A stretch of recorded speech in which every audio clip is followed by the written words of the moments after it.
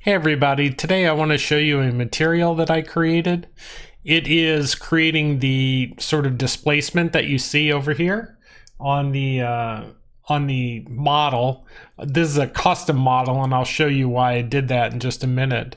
I got the idea of this from a video by C.G. Howe where he was doing water droplets, and I took that idea and then added a couple additional items to it and use the latest 4.26. So I hope you appreciate what I've done here, and let's just get into this. I'll show you the material and then I'll show you the model that I created as well. So real quickly, I'm going to go through the presets on the material itself, the important items. So you want to set it to translucent. I also set it to two-sided. If you scroll down here to translucency, you also want to set it to surface translucency volume. Okay, and you can go through and read through this, but essentially it has to do with how light reflects in the translucency, and this is the best one to use for glass and water. All right, so now let's go through all the settings from top to bottom, and I'll just explain them as we go through. So the first one is specular. So the amount of specularity on non-metallic surfaces. Yeah, the default is 0 to 1. So here we're going to bump up the specularity to 20. What is this? Value between, I don't know, maybe 20 doesn't even matter. Okay, maybe only one would be the highest. The next one we're going to go to is roughness. So I set the roughness to 0, so it's perfectly smooth. The emissive color, I'm going to set it to a light blue.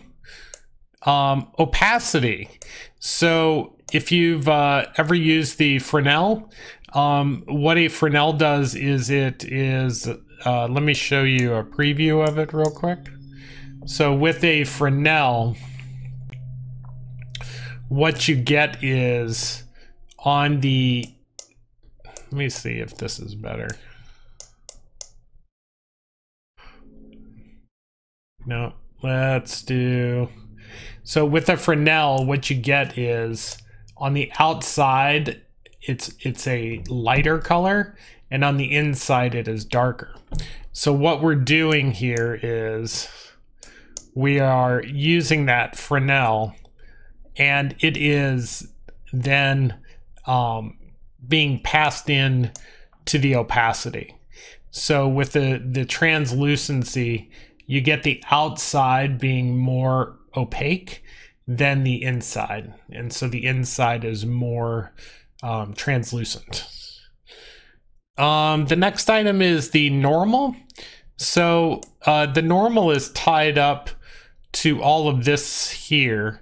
So let me explain this. So you take the texture coordinates. I add a multiplier here. This multiplier allows you to scale the effect either greater or smaller, and I'll show you the impact of that in just a minute. So then we're going to go to a panner. The panner, I just have an input here, which is just, X and Y, and that controls the speed, either going positive X, positive Y, or negative Y. So here at a negative Y, you can see that's causing it to move down, right?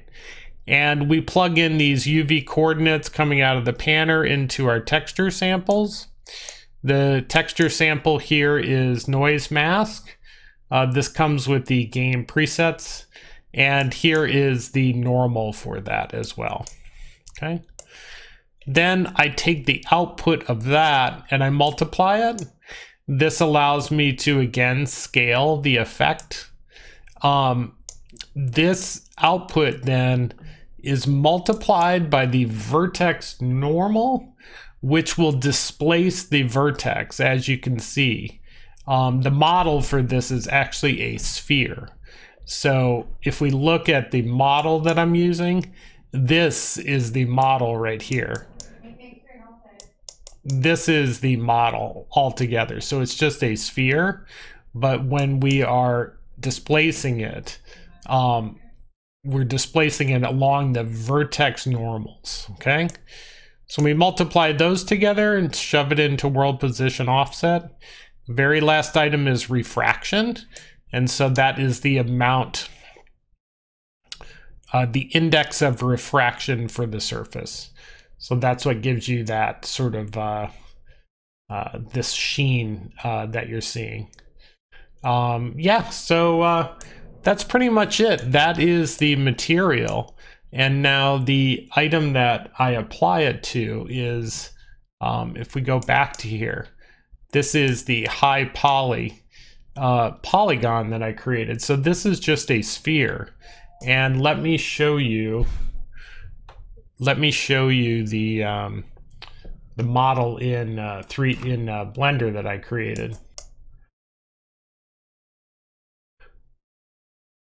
Okay, so here I'm going to just create that high poly sphere, and what I'm going to do is I'm going to add a new sphere, and then once we get it added, we're going to subdivide. We're going to subdivide it so that we have a lot of vertices on this sphere. When you do that, that way when you apply that displacement, it's got a lot of geometry to work with, and it makes the displacement look very smooth. Otherwise, you'll end up with sort of this jagged, very sharp corners kind of thing.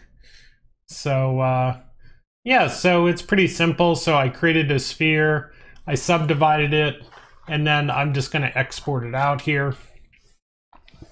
Once we get it exported out, then I'm going to drag it into Unreal.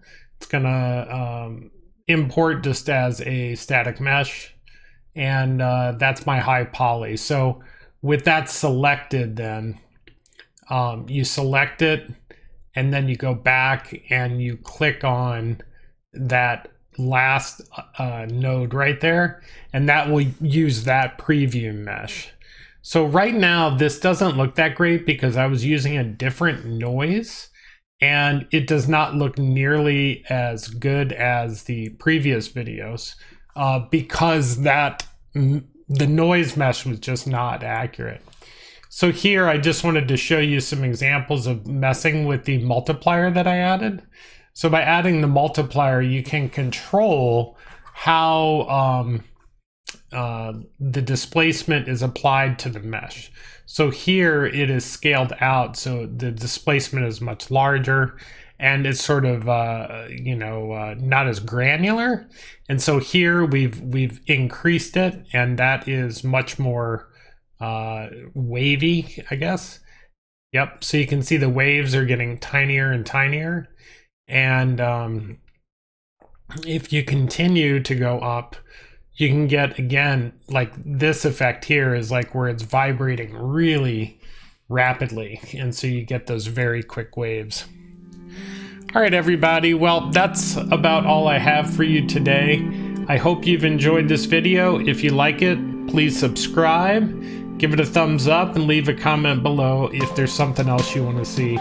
Have a great day and a safe day. Bye.